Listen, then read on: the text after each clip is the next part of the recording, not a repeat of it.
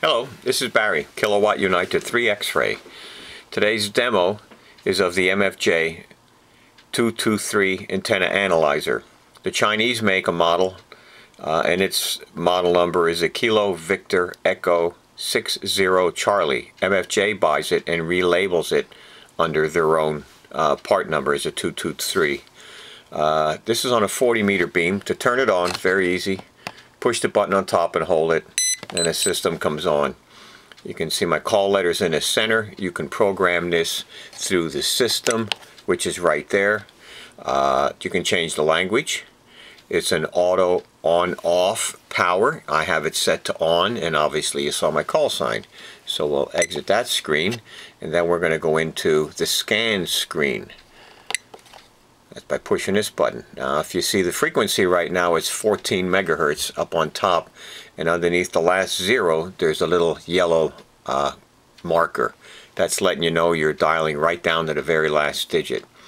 As you look underneath, you see what's called span. That's 24 megahertz. If I push the scan button now, it's going to go from one end to the other from 24 megahertz bandwidth. Well, I don't want that. It's too wide. So I push that button. Now it's 48, even wider. Good for checking off-center fed antennas, or if you don't know where antenna is resonant at all, you'll know. We'll go one more. There's 300 kilohertz. Now that's the bandwidth I'm going to scan. To the right of it is V-span, 600 kilohertz. The very last time I used this unit, I scanned 600 kilohertz. So that's kind of like a memory, just to let you know. And I don't know if you can see it, but right over here, there's a tiny antenna and a set of bars like you see on a cell phone. What that's for is the first bar is blinking. That means it is detecting some RF that's out on the antenna. Now it's not much, I'm not transmitting. The first bar and the second bar, if they light, you're okay. You get any more than that, you're going to get inaccurate readings because the RF field is so strong.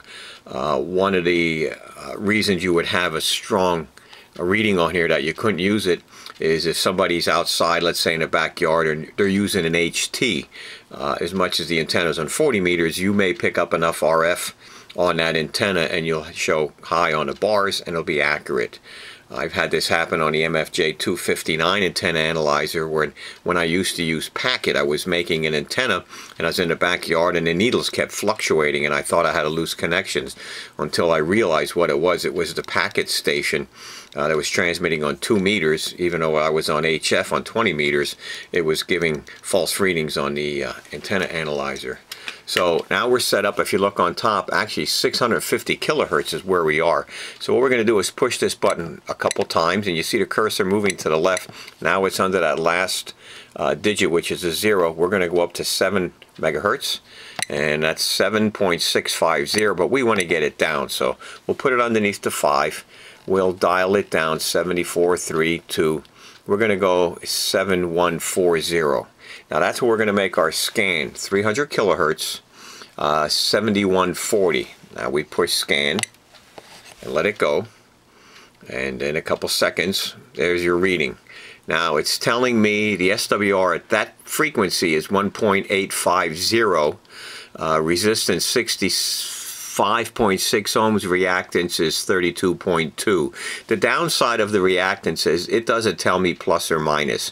And you can't just go by this and say it's on one side of the dip and the other side, so it's got to be plus and minus. Because what happens is it's not a perfect match, and your transmission line acts like a transformer. And along the different places of the transmission line, that number will actually change plus and minus, although it's what it's supposed to be at the antenna.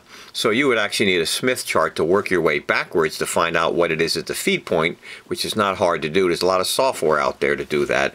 But right now we don't know at the end of this transmission line if that's a J32 or a minus J32. So we won't get into that because this really isn't that kind of analyzer to begin with. You'd want a different type of analyzer that does tell you plus and minus. Now what we do is I'm dialing down the frequency, and you see the red line going down to the bottom of the dip, and that's right around where it's resonant, 70 megahertz, and the SWR reading is 1.29 to 1. Now if I do scan again, now it's going to center on that frequency. It'll do a rescan and it'll center on the frequency. And now you see it's 1.30 to 1, 705, and that's 1.3. I'm going to move a little bit. Now it's 1.29, 1.3, 1.29. That's where it shows it's resonant at the end of the transmission line, which is right here. Now another thing you can do is, first of all, we'll go to graph. Now what we're showing is wave Z. Now that's going to impedance. There's Z, 48.6. Punch it again, and actually R is a resistance, 47 ohms. And graph once more, and that's showing wave X. X is the reactance, 12.3. Again, you don't know if it's plus or minus.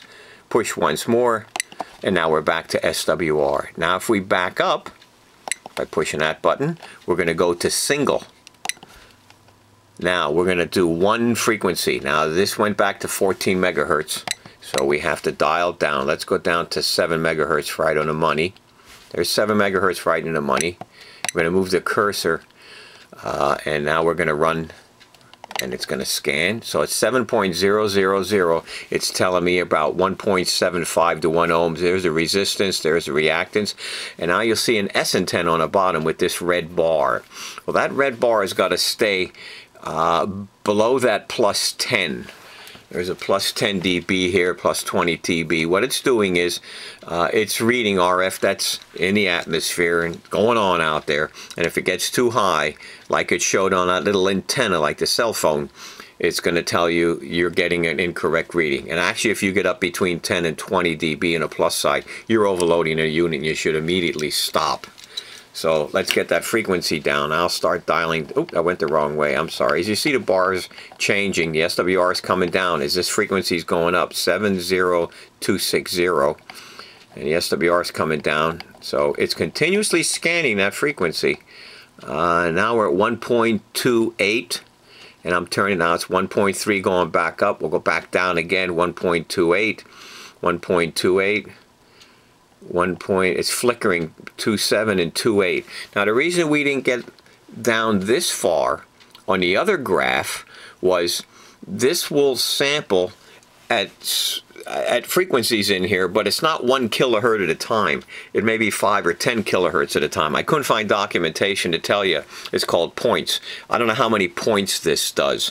In other words, if it did 100 points and you were scanning 100 kilohertz, well, you'd get a reading every 1 kilohertz. If it's 100 points and 200 kilohertz, obviously you'd be getting a scan every other kilohertz. So I don't know what the points are on here, so I don't know exactly where it is. But seeing that I narrowed down the frequency and we're scanning just that frequency, now we can get a more accurate reading. It's all relative because it doesn't really make any difference. Where the antenna dips, it dips, and that's what you have to work with. But I think that's a pretty neat feature. And to get out of this, obviously you hit return, and you're going back to the first screen. And now we have help screens in here if you want. So if you get confused and you don't have the manual, you can go down and everything is on here. If you have any questions, you can go through it. And let's hit one here. Enter general description. This tells you all about it. Exit, we'll go back. To turn the unit off, you have to be in this screen, because when you hold this down and you're in other screens, it changes the frequency as far as the steps go. But to turn it off, you have to go back to this screen. So let's just scan one time. And I'll show you. So we're going to scan again at 7140, a little high. So if you hold this down, it doesn't do anything. It's not going to let you turn it off. So what you have to do is hit return. When you hit return, you go to this screen. Now when you hold it down, the unit turns off. It's got a lithium battery inside, 14, I think it's 1.4 amp hour, which is pretty darn good, and it'll last a long time. If you have an mfj223, 269, you know they're battery hogs. And the batteries don't last long at all. You have to keep them charged. But this unit here is really great as far as battery life goes. Now to charge the unit, underneath is a small USB port, a mini USB. It's the same thing you use on a normal cell phone, an Android cell phone. It just plugs in and you plug it in the computer and that'll charge the battery.